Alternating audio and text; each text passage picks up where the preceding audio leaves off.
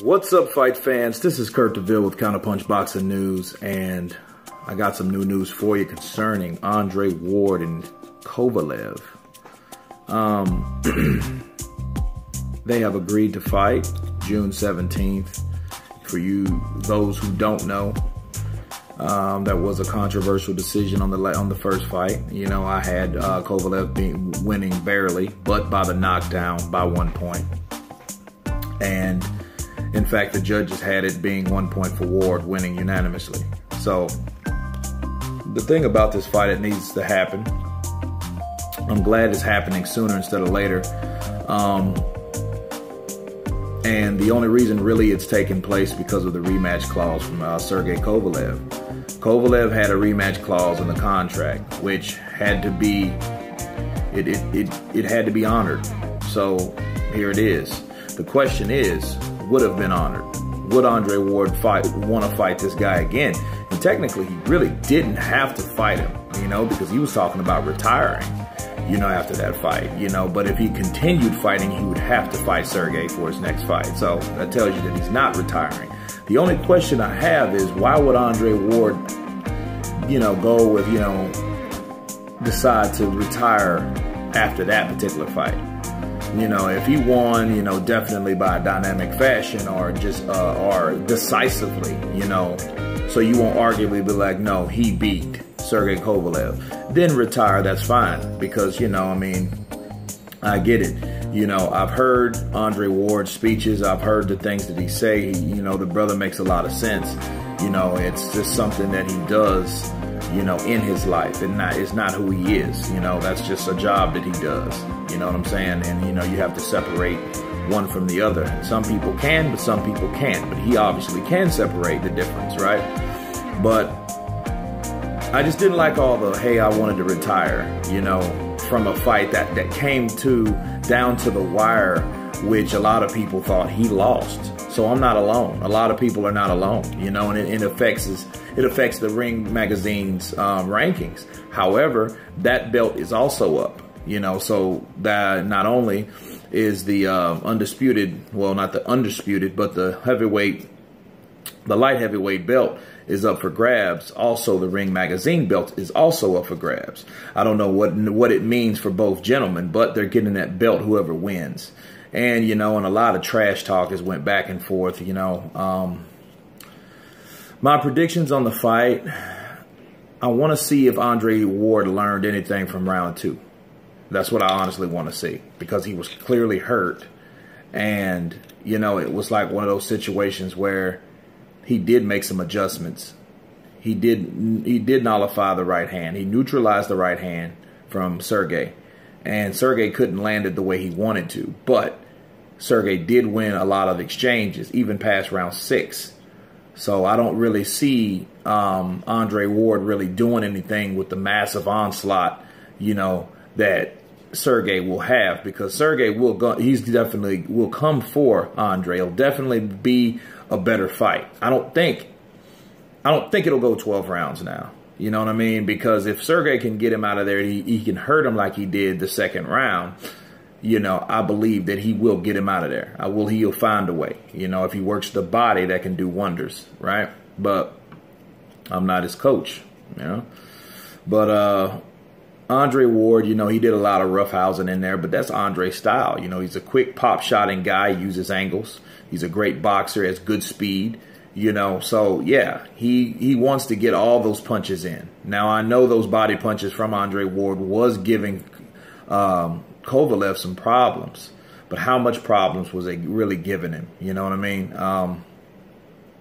But it's going to be a good fight either way, you know, and I'm glad that the fight is taking place, so no one can say, you know, no excuses. You know, no one can say that, you know, Andre Ward's scared or whatever, you know. And hey, look at it this way. It could have just been a mind game, a mind trick.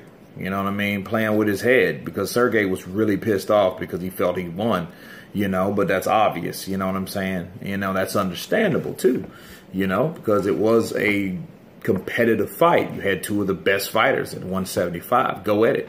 Best fighters in the world, because Andre Ward was coming from 168 to 175.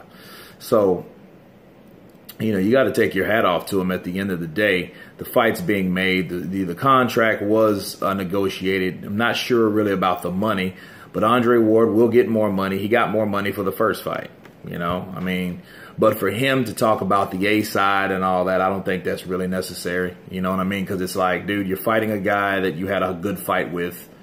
You know, let's play on equal playing fields. You know, the watered down Mayweather effect is in full effect, because that's what it reminds me of. It reminds me of a nicer, cleaner Mayweather. That's what Andre Ward, he's portraying to me in certain aspects. He says things beautifully, like he's more articulate than Floyd, but he says some of the same things. If you look back at what Andre Ward, you know, how he talks, the things he says, you know, he puts God first, which is great. But the thing is, again, he's like a watered down version of Floyd Mayweather. You know, hey, I'm the A side. We call the shots. Dude, it's a fight. You guys are fighters. Who cares? You know, let your business partner speak that way for you. Let them handle that. You know, not, oh, well, it's going to be on our terms or whatever. I mean, you know, it was a good fight. I mean, you can't admit it was a good fight. It was a close fight. You know what I mean? So for that, I really didn't care for. But Andre Ward is still the man, you know, and, you know, he's still a force to be reckoned with. And Kovalev, you know, he should really pick up the speed if he gets him hurt this time. You know, and I think really him hurting Andre Ward and early in the fight was kind of his downfall, because when he knocked him down, and he didn't really hit him flush, but he hit him with enough power to hurt him. In fact, he hurt him with a jab in the first round. So he knew he had the power category on lock.